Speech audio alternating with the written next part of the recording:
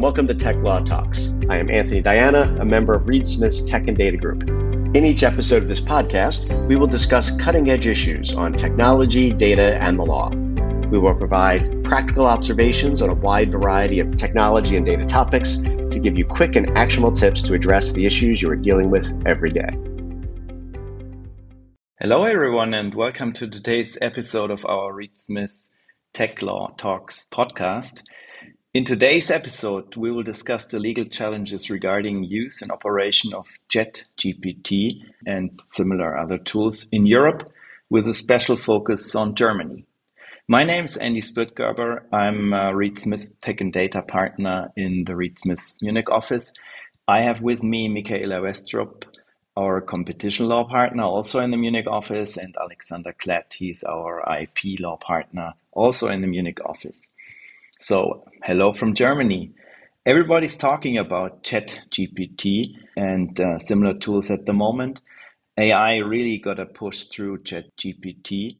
My kids start doing their homework with this tool. Some people say our entire attorney profession is endangered. I personally don't see this risk yet, but definitely ChatGPT and other tools will change the work life of our profession and also the expectations of our clients. Looking a bit closer from the legal angle, today we want to discuss and talk about legal risks in connection with operation of chat tools, AI-based chat tools, and also the use of such tools. What is easier than asking ChatGPT about those legal risks? We did this. So we asked ChatGPT, what are the legal challenges in Europe when using or operating ChatGPT? And the answer wasn't too bad. It wasn't like perfect, but it gives good direction. Here's a little excerpt of what we got. ChatGPT said, as an AI language model, ChatGPT is not subject to legal challenges in Europe in the same way that a human user or operator might be. However, there are several legal considerations that may be relevant when using or operating ChatGPT in Europe. And then the chat continues with listing data protection and privacy laws as one of the issues, continues intellectual property rights, then legal consideration in context of ethical considerations, and finally, liability issues. I think that's already quite a good summary of potential legal risks and topics. We have identified a couple of more, and want to dive into this. Starting with IP, Alex, what are the challenges from your IP law perspective? Thank you very much, Andy. And first of all, hello to everybody from my side as well. In the IP area, I would say the main part which is implicated by ChatGPT and really AI generally, when we're talking about generating text, images, or other works through such tools, is copyright law. There may be some trademark issues as well, but the main area of concern is really copyright law. And this is the case on several levels or at several stages of the setup and use of such AI tools. Namely, first of all, there can be copyright issues in training the AI. There will be copyright issues then in using the AI tool. And then there can be copyright implications in various ways in connection with the output which is generated by AI. So ChatGPT and other AI tools of a similar nature are meant to provide answers to questions or to requests from humans, or to generate some other output, which can be images or even musical scores created by an AI tool. And in order to be able to do that, they need to be trained in order to function. Such training actually requires the use of pre-existing materials, and not surprisingly, these materials will often be subject to copyright protection. Such training with such protected materials will likely lead to reproductions during the training phase of the AI tool with respect to the material that's being used. And such reproductions would then constitute potential copyright infringement if the material used is actually a protected work, if it has not fallen into the public domain yet because the author is still alive or hasn't died more than 70 years ago, and finally, if there is no exception in copyright law allowing for such a use without the consent by the right holder. This last requirement, however, may be difficult to meet, namely to find an exception which would work here. So, consequently, companies developing and training AI tools have to be careful not to infringe copyright law by using protected works in training the tool. This will not be an issue, of course, if you use 19th century literature, music by Beethoven, or artworks by Rembrandt, because all of those no longer enjoy copyright protection. Separately from the issues around training the AI tool, there will be copyright law questions also in connection with using the tool. So, if a user actually uses protected text or images as part of a query which is submitted to ChatGPT or a similar tool, this will raise the question whether the input alone is a reproduction which could lead to copyright infringement. There is no case law yet on the question whether the reproduction caused in this way could qualify as a reproduction for private purposes, which could be permitted as an exception under copyright law. However, we would recommend to remain cautious for now in this regard, and it remains to be seen whether there will be guidance on this point in the not too distant future. Once the tool has actually responded and created some output based on the input or query which was submitted by the user, it then needs to be reviewed whether the output by ChatGPT or another AI tool leads to copyright concerns. This could be the case in different ways. First of all, from the perspective of the entity operating the AI tool, there could be copyright liability if the response or output generated infringes protected works because the response or other output is arguably reproduced by the tool in the process of making it available to the user. Separately, if the user then goes ahead and makes use of the output generated by ChatGPT by either reproducing it further, making it available to others, or reciting it to an audience, the user may commit copyright infringement herself.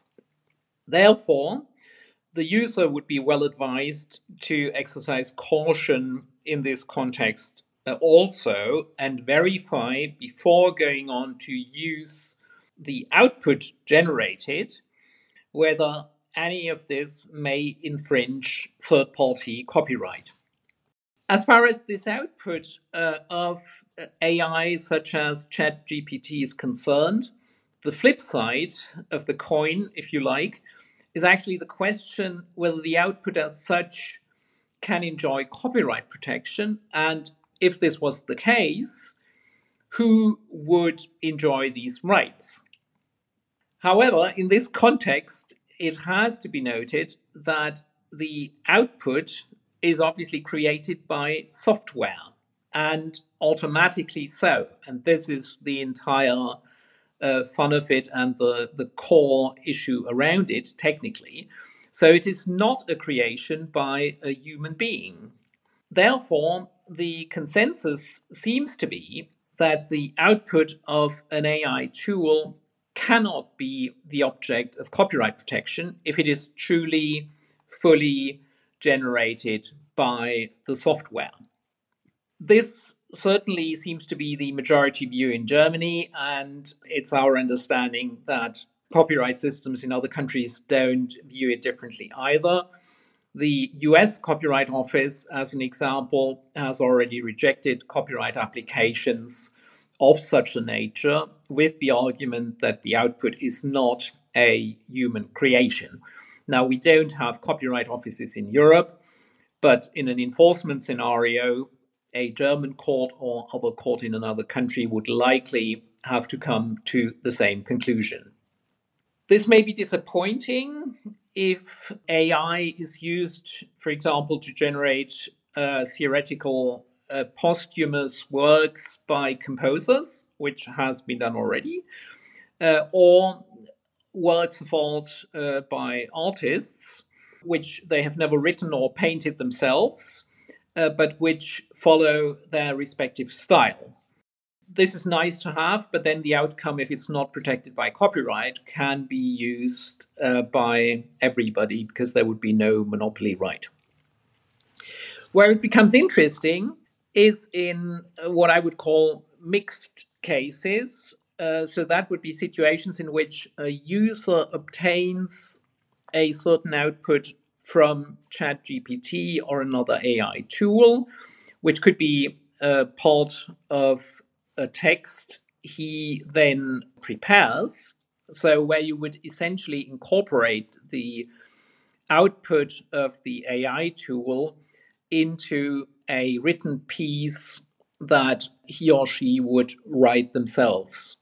In these situations, strictly speaking, only that part of the work which the author actually wrote herself would enjoy copyright protection, whereas all those parts of the piece which come from the AI tool would not be protected. What this will mean is that in actual scenarios of this kind, it could be difficult to actually draw the line, which can be a problem both for the user or a potential third-party infringer and could lead to interesting discussions in infringement scenarios and potential litigation when it comes to distinguishing between the AI output and the human creation. It will be very interesting to see, of course, how and how quickly there may be case law building around these copyright law questions, both in Germany and beyond. From experience, I think we can say that such new technical developments tend to take some time before they lead to case law from the courts. But we will definitely stand by and watch what's going to happen in that context. Thanks, Alex. Yeah, that is really interesting, and yeah, as you say, those mixed cases with pre-existing IP and AI generated content, those will be very interesting, and we expect case law on that. Reminds me a bit of the when the peer-to-peer music sharing applications back in our youth came on the market, where it doesn't mean if you can do something, it's also permitted to do it under copyright law. Thanks, Alex. Really interesting, and we keep the eyes open on the further developments on the IP side. Michaela, what are the aspects from the competition law side where you're the expert? Thanks a lot, Andy. Great to be here, and hello to everyone. Well, when we discussed during this session, of course, was interested in finding out what ChatGPT itself would be saying about potential competition concerns under EU law, and it basically came up with four main concerns. And I'm going to share this with you because it's kind of a nice way to enter the topic. And I'm not going to spoil, but it's nice to see that our work will still be needed in the foreseeable future as it looks. On a dominant market position, it says ChatGPT could be seen as having a dominant position in the market for natural language processing services, which could be a potential violation of EU competition law. Well, this is probably what I disagree with most because, first of all, it's probably the only service provider that says about itself to likely have a dominant position. So, yeah, there's definitely room here for our legal services, and also having a dominant position in itself, even that if that was the case, is not a problem. Unless the companies would not obey to the stricter rules applicable to those companies with a dominant market position. So this is probably what needs most of the correction here. But the second one relates to discrimination against competitors and their ChatGPT. It could potentially discriminate against competitors by favoring its own services over those of competitors, thereby making it difficult for them to compete on a level playing field. Well, that sounds quite like it's having a point. If they were to do that, yeah, that could be something that could be picked up under EU competition law for sure. And then it says on exclusive contracts that ChatGPT could potentially enter into exclusive contracts with customers, which could limit the ability of competitors to enter into the market and compete with ChatGPT. Yeah, that's a fair point too. It could do that, and exclusivity by a service that could have for sure that effect. And then its last point was on price fixing. ChatGPT could potentially engage in price fixing by setting prices for its services at a level that would make it difficult for competitors to enter the market and compete with ChatGPT. That's probably, I'd say, less of a concern. If it comes to price fixing, there's more horizontal issues that are likely to be considered problematic, but it's depending on the market part, this may be an issue as well. So yeah, ChatGPT is not completely off with these observations, but from my perspective, what will be most relevant in relation to these language model services is dominance and exclusivity concerns that are clearly related to market power and the ability to leverage this market power into new fields. And the problem in this market is really that it is highly opaque how to create the relevant value. So if looking at the value creation chain, you will see that two main inputs will be required that are really bringing restraints to companies that look to enter the market. The one is enormous computational performance capabilities connected most likely to cloud service capabilities and at high capacities. And the second is, since the actual training of the AI obviously requires access to huge amounts of data, this is likely to be the biggest holdback. It's likely that access to data will really be determining about the quality of the results that AI will generate. And guess who's having access to the largest and most relevant data today? Yeah, probably likely to be the big internet giants, the companies that are already providing services in the internet to a large scale, thereby generating large volumes of data or being able to access them. In other words, what regulators around the globe, it's not a European issue at all, will likely have to consider is how to avoid that the existing access to big data by the big tech companies will sort of safeguard their gatekeeper position by leaving them in the pole position for the best functioning AI in relation to language models. This is what is meant by the term self-reinforcement, but the way I see it, given the enormous relevance of these services to basically any sector dealing with people and customers, as it revolutionizes the way humans and I will, connect and communicate. There is such a huge upside to that and such a huge relevant to basically any market, that this takes the self-reinforcement concern to a next level.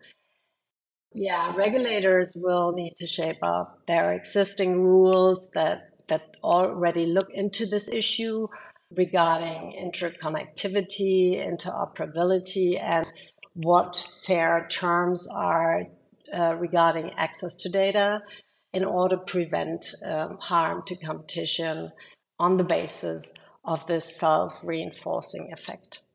So yeah, these are my main thoughts from a competition perspective, and I'm handing over to you, Andy.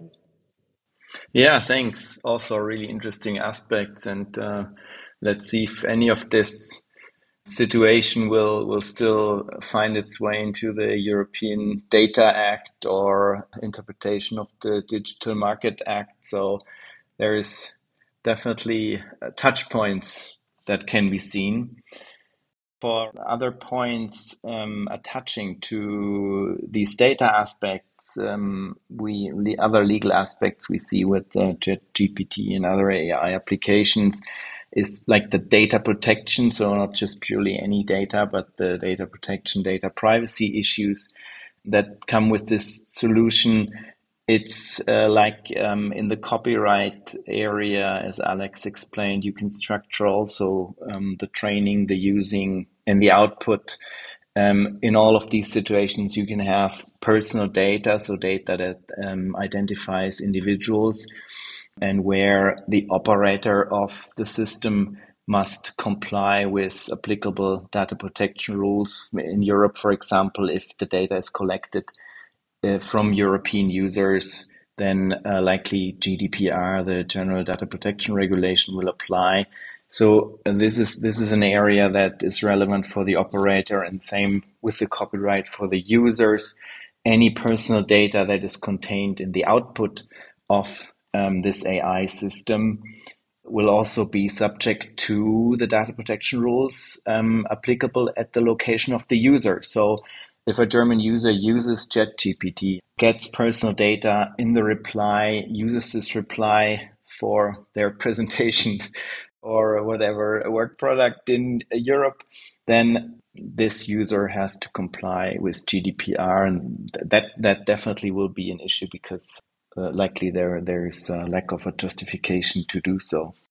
So we have data protection law. We also have general liability issues or liability questions for like who's liable for the content if something is wrong, or like Alex said, if there is an IP infringement, is the system, is ChatGPT or the operator liable, or is the user liable? There will be case law as well. Generally, of course, the operator, like any other information provider platform, is liable to a certain extent for the information that is provided.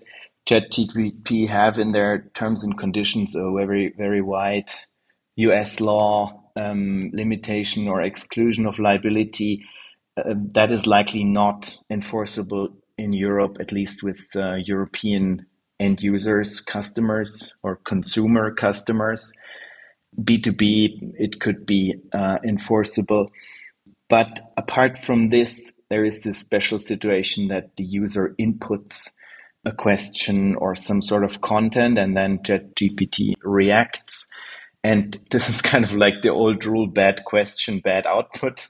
So there is also quite a good argument to rely on, say, well, if you give a good input, you'll get a good result. So that can also affect liability questions. On this end, also, if you look at the ChatGPT website, you get like in the general marketing slogan already like excuses that the bot or the technology might also correct itself, and that this is kind of like part of the chatting function. So there are some special nuances of liability questions. What other legal aspects do we have? Likely there are not too huge legal aspects in the area of Digital Services Acts or other social media related questions. Yes, perhaps on hate speech, that sort. That's also what ChatGPT self-identified. There are definitely transparency requirements under the upcoming AI Act, which requires AI systems to be transparent that AI is working, and also depending on the intensity of the AI, the transparency goes a bit further. One final aspect, an interesting one, is on the employment law. What about if employees use ChatGPT for their work product, and instead of working for 8 hours, they do this in 5 minutes and then go to the beach? Are there any consequences under employment law if the work product is okay? So these are, of course, side questions, but interesting ones, and I'm sure we'll have cases on this end as well. I think these are most of the legal aspects, most important legal aspects in connection with operating ChatGPT or similar technologies and also using them. Handing over to Michaela and Alex for some closing comments.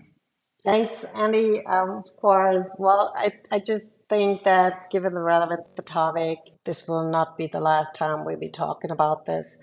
From a competition side, I can only say everybody who's active in the digital markets needs to be aware of these developments and where the law and the case practice will develop to. So we for sure will keep an eye on that. I'm so happy to continue this discussion with you guys. So thanks for having me. It'd be great.